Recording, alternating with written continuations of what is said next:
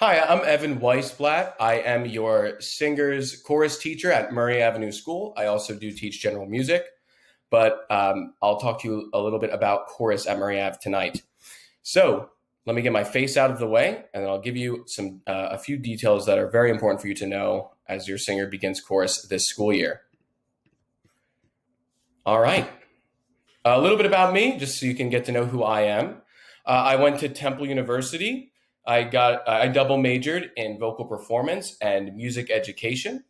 Currently working on almost finished my master's degree in music education from University of the Arts. Pardon me.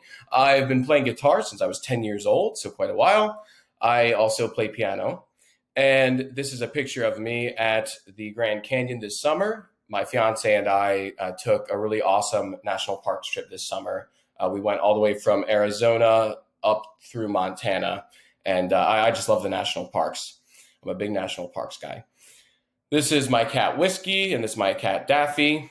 They are very cute, but they're also a little bit evil because, you know, cats. This is my dog Buddy. I love him very, very much. He is 14 months old and 80 pounds, so he's quite a big guy. I love a cappella music. This is one of my favorite groups, Pentatonics. I'm a big fan of The Office. I've watched the whole series probably about 7 times over. I just really love this show. This is a picture of me proposing to my fiance at the zoo. We love animals, so that's why I chose the zoo. This is my nephew, AJ. He's a silly guy. This is my nephew, Benji. I love them very, very much. And I like to play, in my rare spare time, I like to play a little FIFA and Madden. Moving on. So real quick, I want to talk about our motto, or our, I guess I would say, mission in chorus class. So our job in chorus, I explained to the singers, is to sing well so we can make great music and give awesome performances. When we do those things, we feel really successful and we feel like we're accomplishing things together. And that, I think, really creates a joyful, fun experience and the feeling of being part of something. We can't do those things, though, if we don't follow this motto. Make this a place where everyone wants to be and feels like they belong. So what I'm explaining to the singers in class this week and next week, really drilling home to them, is that the way we conduct ourselves in chorus, if we're not making sure that the way we act in chorus is in a manner that is making everyone feel like they belong in the room and making everyone feel like they want to be there, if we aren't doing those things individually, then it's going to be really hard to be successful and to sing well, make great music, and give awesome performances.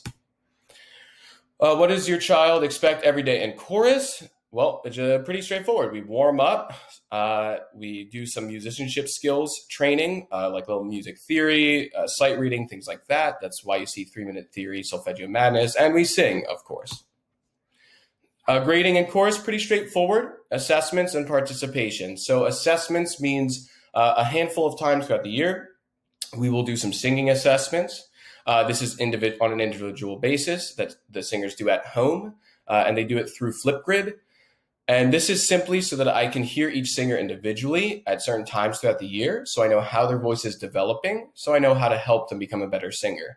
I really strongly believe that if the singers are given the tools they need to get better at their singing, they'll feel more empowered, and that'll motivate them further.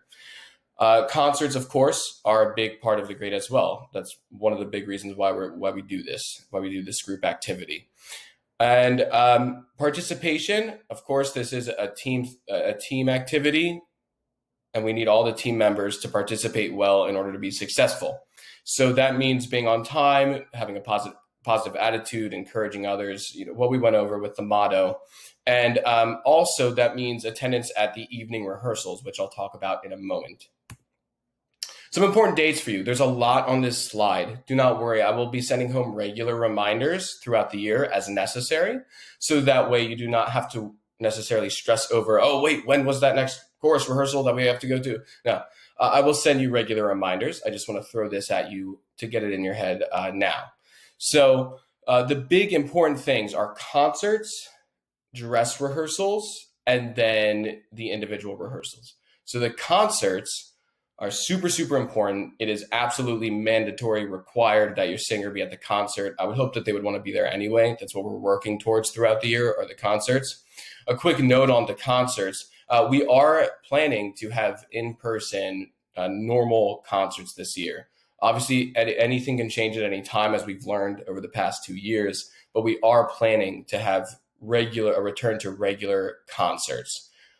So information will come out about that as we get closer, but I'm really excited about getting back to those more normal performances for your singers. I know we've been missing them a lot.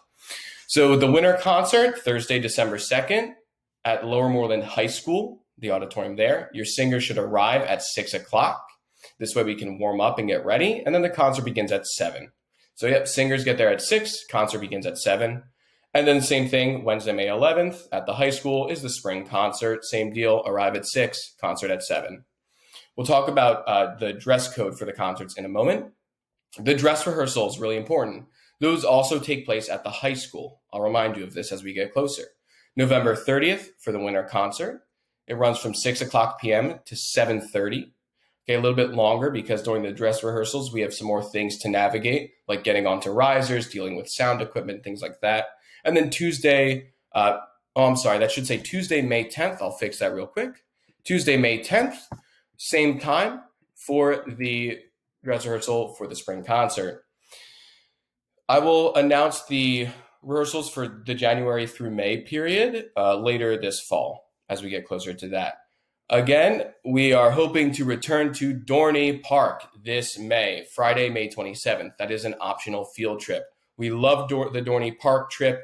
The singers perform for some collegiate level judges so we can get some feedback and have that really cool, exciting performance experience and get some feedback on our singing to make us better. But then we spend most of the day having fun riding rides and bonding at Dorney Park. So that's a huge, exciting thing that everyone is looking forward to.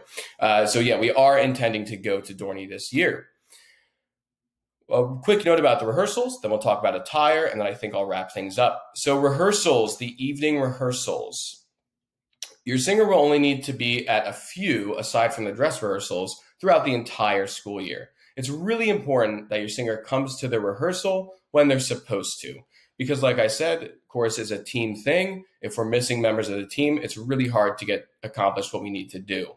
Your singer only needs to come to the rehearsals for their voice part. So a voice part, if you're not familiar, is like an instrument group. Okay, so in chorus, we have baritones, tenors, altos, and sopranos.